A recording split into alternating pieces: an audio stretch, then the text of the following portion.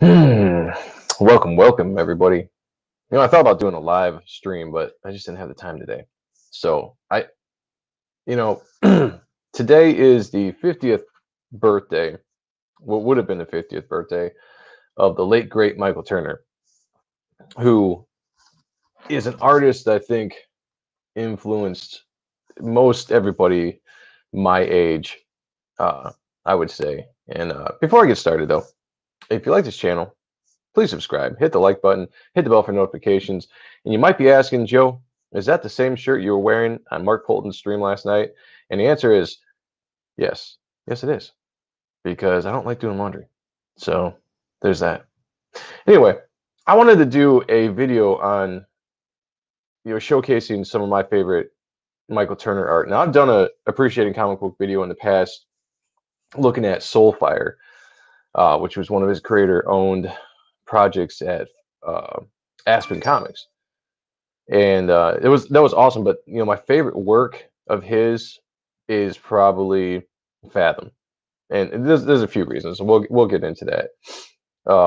But I saw earlier Richard Friend did a video looking at a bunch of Michael Turner art, and it was gorgeous. It was an awesome video. So if you get a chance, check out Richard Friend's channel and look at that video, because he goes over a lot of line works, a lot of black and white versions of his art, where I'm going to look at more of the comic book art in general.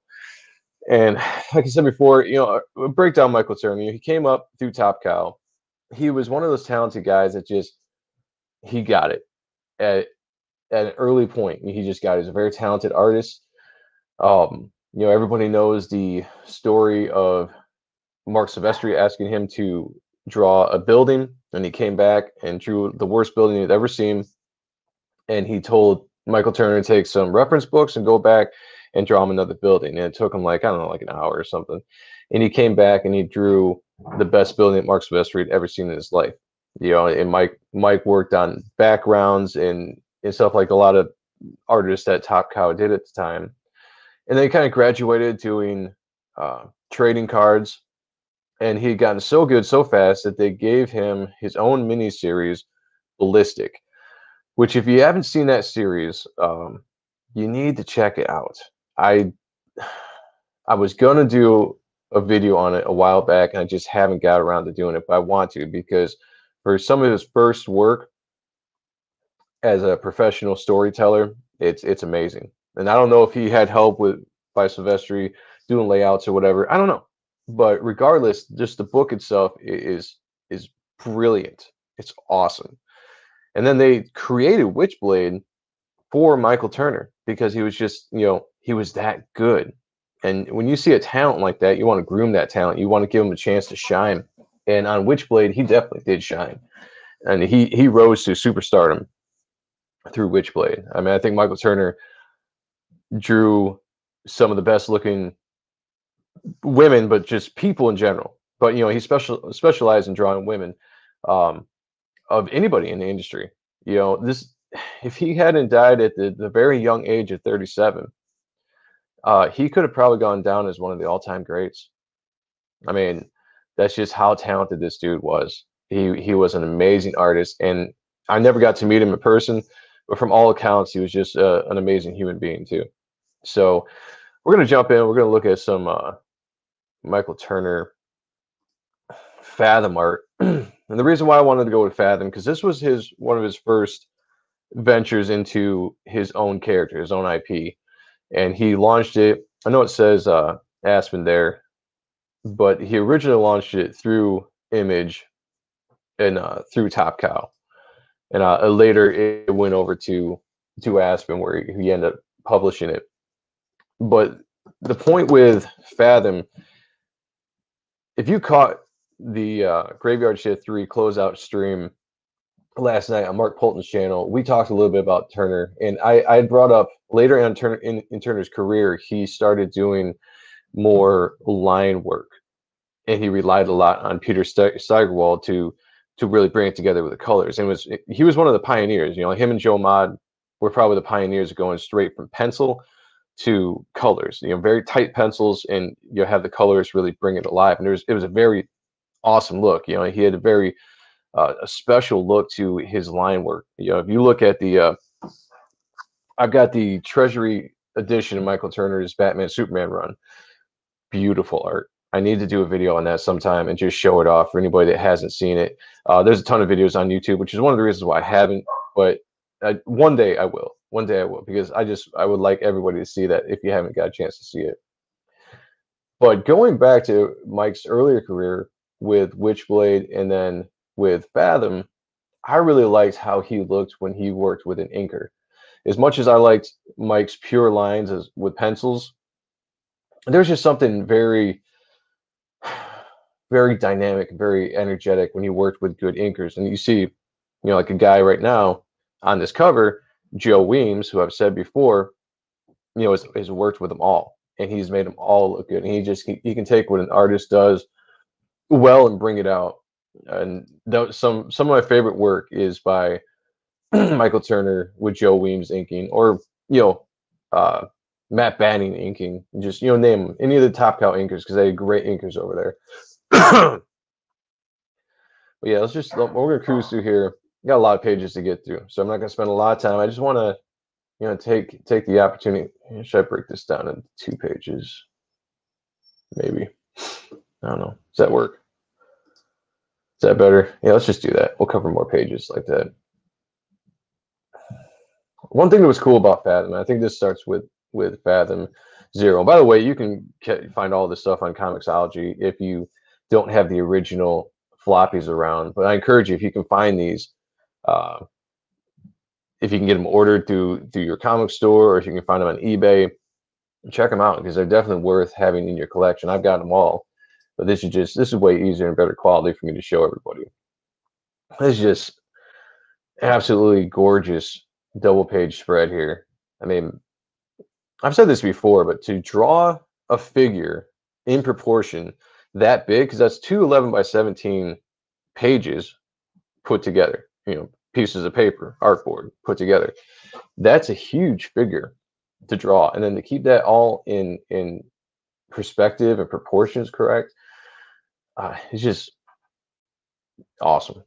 And I've said this before, but could anybody draw faces better, female faces specifically, better than Michael Turner? I mean, he just kind of perfected the way to draw a woman's face in the late 90s, early 2000s. I mean, there were so many people copying the Michael Turner eye. Even Marc Silvestri did for a little while, and the lips too. The eye, the lips, the nose. I mean, those things were covered, you know, over and over again. There were tons of clones of Michael Turner that came out during this time, and they all looked good because they're all doing Turner's tricks. So a lot of people benefited. I myself even drew ladies like that for the longest time, you know, before I kind of evolved my style. But it was just that popular, had that much of an influence on young artists.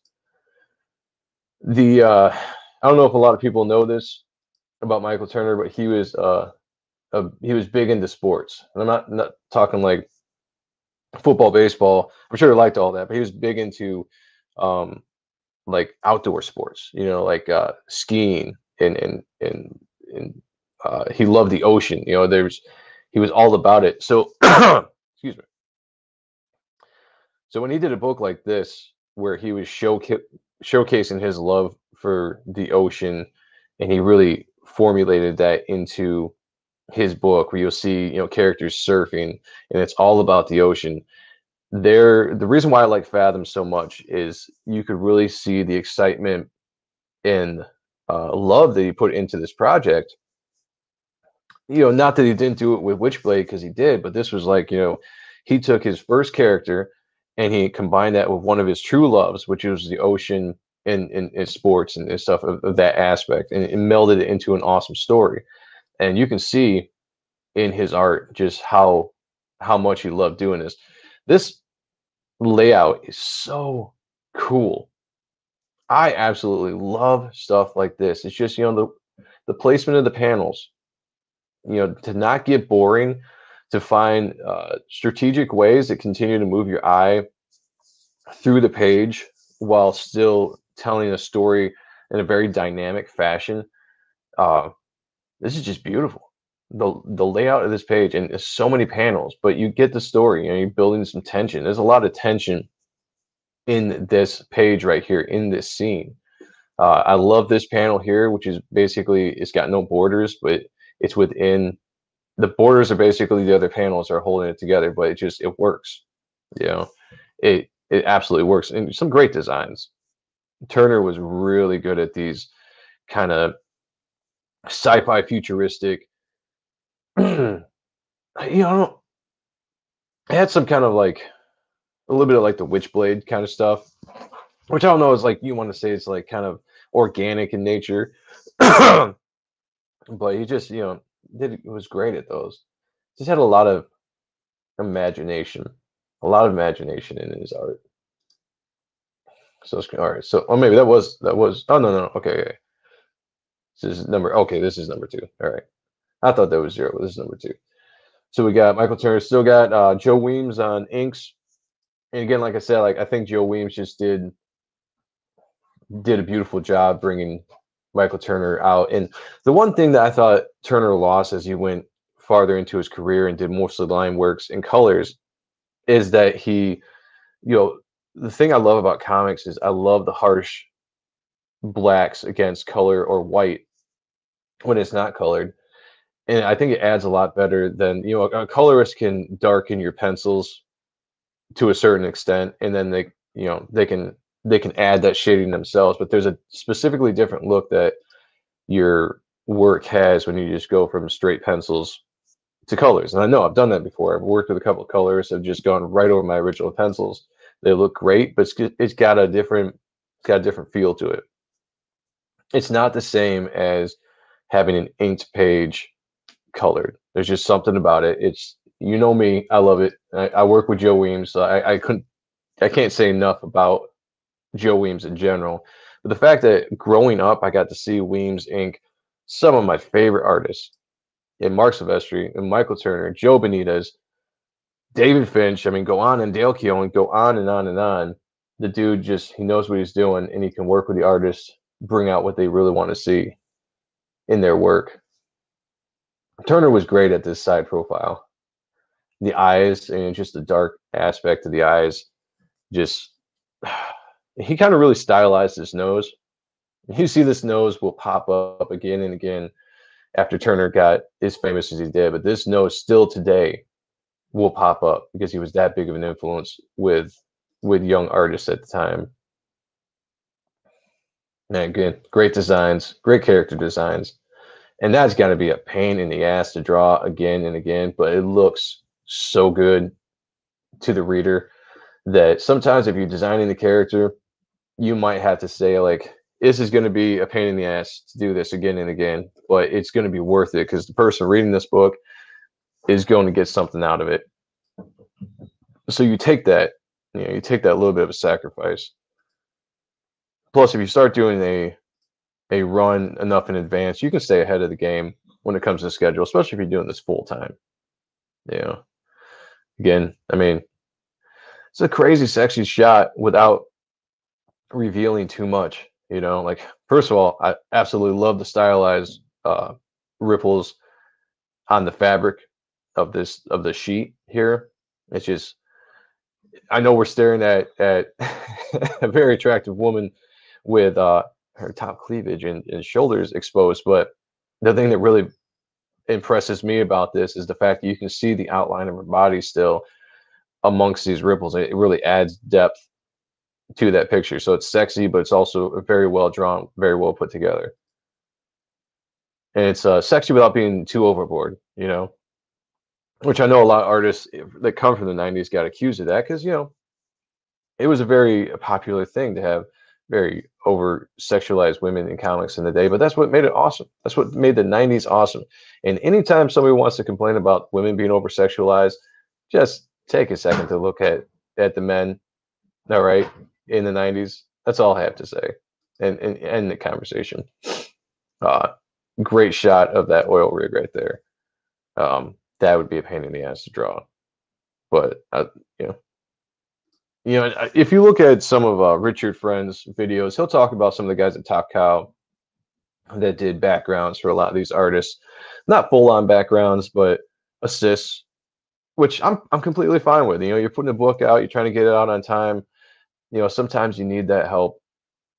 You know, and some backgrounds are not the most fun to draw. You know, they really aren't. You know, some people really like it. Some people are generally good at it, and others need a little bit of help, and that's fine. There's nothing wrong with that. You know, if it goes into good storytelling, then that's all that really matters. Just some great. Let's see. Yeah, man. Just take a second to take in this work. And if you get a chance, check out the Soulfire video I did featuring Michael Turner's work for when he started Aspen, because it's just we only have a limited amount of Turner work out there, right? You know, so don't take any of it for granted, because although he did a lot of stuff while he was alive and while he was at the height of his stardom, ultimately we still only have, in retrospect, with some of his peers or legends in this industry who have a giant portfolio of work to go over, there really isn't that much retrospect wise to look at Turner's stuff. You know, you got Ballistic, you got Witchblade, Fathom, you got Soulfire, um, Batman Superman run that he did, which was fantastic. That is one of my favorites. Fathom is probably my favorite work of his because of the passion and I could just see the energy that was in it. But my favorite actual run that he did was the Batman Superman run. Um, the one because he's tackling legendary characters for the first time and just knocking it out of the park. And who drew a better Supergirl than Michael Turner? And he's working with one of my favorite writers in Jeff Loeb. Yeah, so altogether it was great. But Fathom to me is one of those books where just everything clicked. You worked with a great inker. The colors were superb. The story was fun. A brand new character that was Michael Turner's. Was his character. I know he had a hand in the Witchblade story, but it wasn't like it was his character. He didn't create it. He had a say in some of the stuff that they did, but that was about it. Man, the shading. Yeah, I have to say, like a lot of this has, really screams to me of Joe Weems. And I'm sure if you looked at the original pencils of this, that Turner probably indicated a lot of this stuff. But this is just, it's a very, you know, the dual shading, the secondary light source on this base. This is very hard to do. You can do this and mess a picture up extremely easy if you don't know what you're doing. But working with besides being a very talented artist, working with a good inker can also help out quite a bit. And some of this stuff too. I mean, I wouldn't be surprised if in Jonathan D. Smith did the colors. All right. I wouldn't be surprised at some of this stuff if he had some assistance, or maybe even had Weems himself doing some finishes over certain things. I mean, deadlines and deadlines. You got to try to hit them if you want books to come out on time. Because there are some times where there's like you can definitely tell it's straight up Michael Turner, and then there's other times you can be like, well, maybe it was a little bit looser, and somebody else finished it and kept Turner's style. Top Cow, they did that quite a bit, and like I said, I think most of Fathom was published by Image Top Cow before he left and took his properties and created Aspen. So that's just a really cool shot. I love the placement here. Kind of basically replacing the eyes is very, very cool. Good composition. So yeah, I mean, you just go on and on, on and on and on. That's an awesome shot. That is an awesome shot right there. Love the textures in the background with this watery cave. Just, I think he picked a lot of that up from Marc Silvestri. His Top Cow artists were great at doing this kind of texture. And I have to think that came from the legend himself, Marc Silvestri, because this is just beautiful, absolutely beautiful textures. Let's see how much more we got here. I know we got quite a bit. Let's see. Let's skip ahead. Oh, that's a cool shot.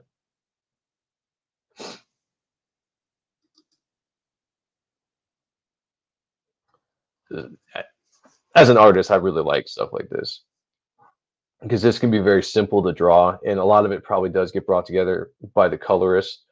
But to see something like this come out in person has got to be pretty fun as an artist. So yeah, I think a lot of this are, we're looking over reprints that Aspen probably put out of his IP. And again, like I said, a lot of this looks like Turner. Some of it looks maybe a little looser, but I feel like we've seen a pretty big shift. I wonder if, yeah, I mean, that still looks like it's inked. Yeah, I'd say it probably still is. But yeah, all right. So anyway, that's a little bit of Michael Turner. I'm not going to keep on going. This is 21 minutes already. Jeez, it's a long video. I did not mean for it to be that long, but I just have a great love for Michael Turner. And there is a hole in the industry that he's not out there creating beautiful art and fun characters for us still. So on his 50th birthday,